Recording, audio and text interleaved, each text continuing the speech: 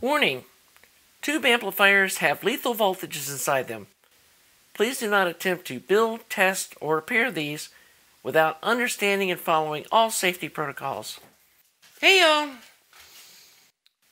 Welcome back to the A12 discussion, and after playing with this thing some more and thinking about it and doing more research, I think it's time to punt.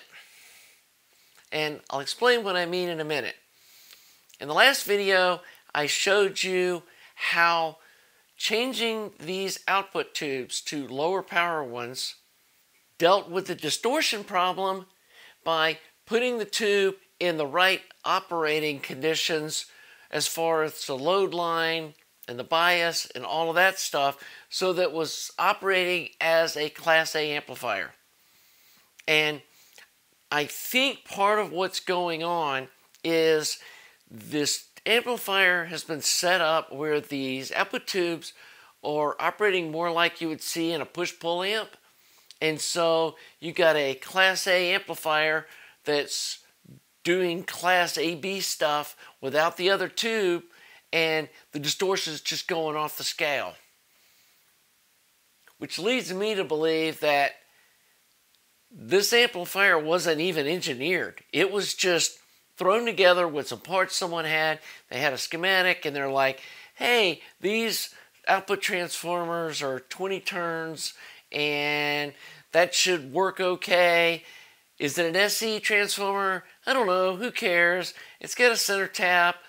Hey, it may be a push-pull one. Well, we can toss that onto the screen and call it an ultralinear.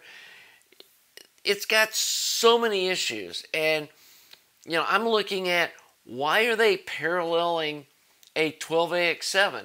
The EL34 doesn't need that much current. A 12AX7 is basically two 6SQ7 triodes in a single bottle. Electrically, they're very similar, and it actually, one side of a 12AX7 has lower plate resistance and should be able to drive it easier than the 6SQ7 did. And it has no problem driving an EL34. And in my experience, paralleling tubes is never ideal. It never works as good as a single tube that can handle the current and the power needs. And I think that's part of the problem. It's just unnecessarily complicating the design. And, having a rectifier tube when you've already got load B+, and you don't even have a center tap power transformer makes no sense. Other than, hey, there's people out there that really believe that a rectifier tube somehow makes the amp special or better than a solid state rectified one, so it'll sell better. This whole thing is just a marketing ploy, and I'm sure the marketing guys were like, somebody's going, hey, nobody's going to buy this thing. Hey, I bet if we chrome it, they will. And so they put it in this chrome plated chassis, and just like the A50. And this is probably some schematic that's floating out there on the internet. And they were like, hey, we got this off the internet. This has to be real. I hope all of y'all realize that just because something's on the internet doesn't mean it's real. And honestly, that's including my videos. I mean, I'm not an electrical engineer, but I do think that people have tried my previous schematics and have built amps. They've done the A50 mods, and they're like, Skunky's right, this works. And I want to do the same with this. And I'm just running in circles. I feel like that there is not a solution to this problem replacing a few parts. I think the whole thing is a crappy design just right out of the gate. So I think from this point, I'm going to go with the few givens that I have. We've got a 290 volt AC power transformer with no center tap. We've got 2 output transformers that have 3.2K into a 4 and 8 ohm load. I'm not even going to assume that center tap is usable as an ultralinear tap. We have 2 octal sockets, have 2 9-pin sockets, and then we've got another 8-pin socket in the center.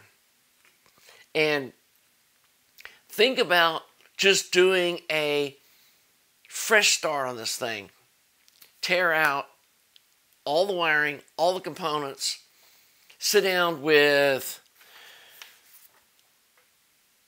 graphs, draw load lines, start looking at the voltages that we can make out of this thing, and figure out how to make a good sounding amplifier out of it. We may end up not using 12 AX7s. We may end up triode strapping some 6 EJ7s, which are pentodes that I've used in another amplifier that are super linear, and use 2 of them. I don't know where this is going. And I also want to say that the previous video that I posted, I think people got the wrong idea. That's not like, oh, this is the final thing, this is the fix. This is something that I was excited about because I put these tubes in, and when I did, it gave me the results that I was expecting. And I wanted to share that with you. I went and listened to it after I put the 6v6 tubes in it and had the speakers on the 4 ohm, and it cleaned up the distortion. The high end sounds great. The mid sounds good. If anything, it's got even less bass now though. And that's probably because we're running the speakers on the 4 ohm taps, which is not how these were designed to be run. These were designed to be run as 3.2K output transformers. And so 7591s, they're coming later this week because of the holiday. It's probably going to be Saturday. Before I gut this amp, I may try popping 2 of those in and just see what that sounds like, and see if there is a easy solution to get to decency, if that makes sense. But I do think that from what I've heard out of this, you could put some 6v6s in it without touching the amp and hook it up with a powered sub to fill in everything below 200 hertz. And let's go ahead and set the sub on, probably as high a crossover point as you can get.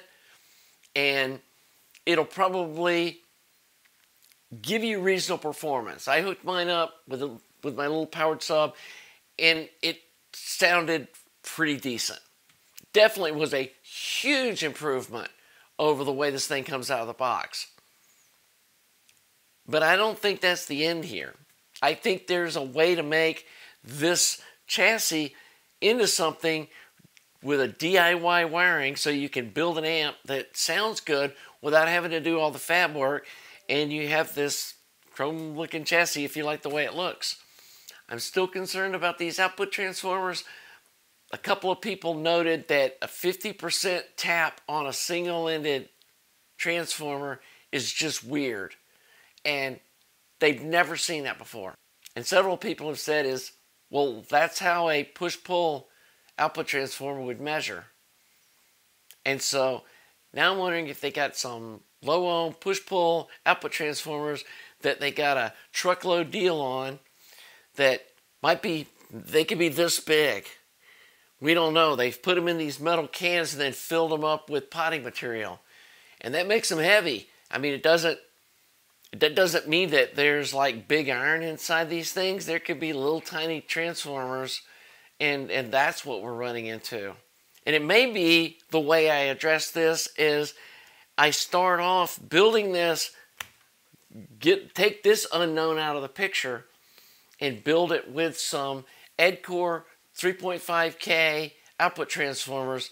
I've got a pair of them sitting here that I ordered when I built my last 6SQ7 amp. So I got a pair that I could put on this chassis and start off with replacing everything except the power transformer, rewire the whole thing, and then have a known good sounding amplifier, then swap in these output transformers and see if it kills it.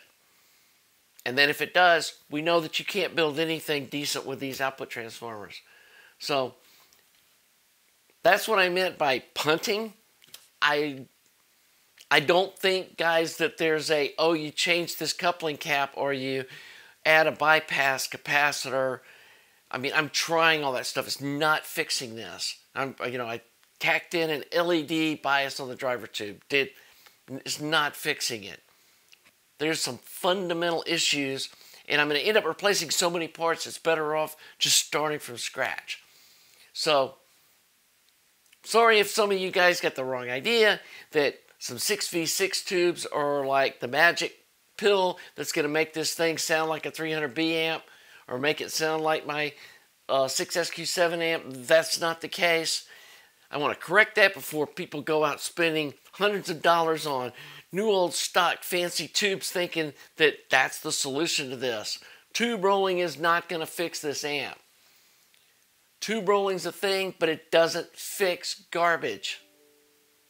You can't put $200 tubes in a piece of crap amp and all of a sudden it sounds magical. You can put $200 tubes in a good sounding amp and it might make it better. So I hope people will stop spending hundreds of dollars tube rolling in this faulty design amplifier with the dreams that it's going to turn it into something magical, because it's not going to happen. Sort of like the A50. I ended up having to completely rewire the whole front end of the amp to get it to behave. And this isn't going to be any different. So anyway, just wanted to clear all that up. And also, hope y'all all have a happy holidays. Probably not going to be doing any more videos until the first of next week. I'm kind of taking a little break. I'm also want to work on the preamp project some. This thing showed up at the house. I got excited, kind of jumped into it, hoping there would be an easy fix. There's not going to be an easy fix. And so, I think this is going to go on the back burner, wait for some parts and tubes to come in this weekend. Possibly could be doing a preamp video later this weekend when I start working on that, but no promises, guys. So anyway, hope you're enjoying the channel. If you are, please subscribe, please like the video, and we'll see you after we punt on this A12 amplifier. Have a great day.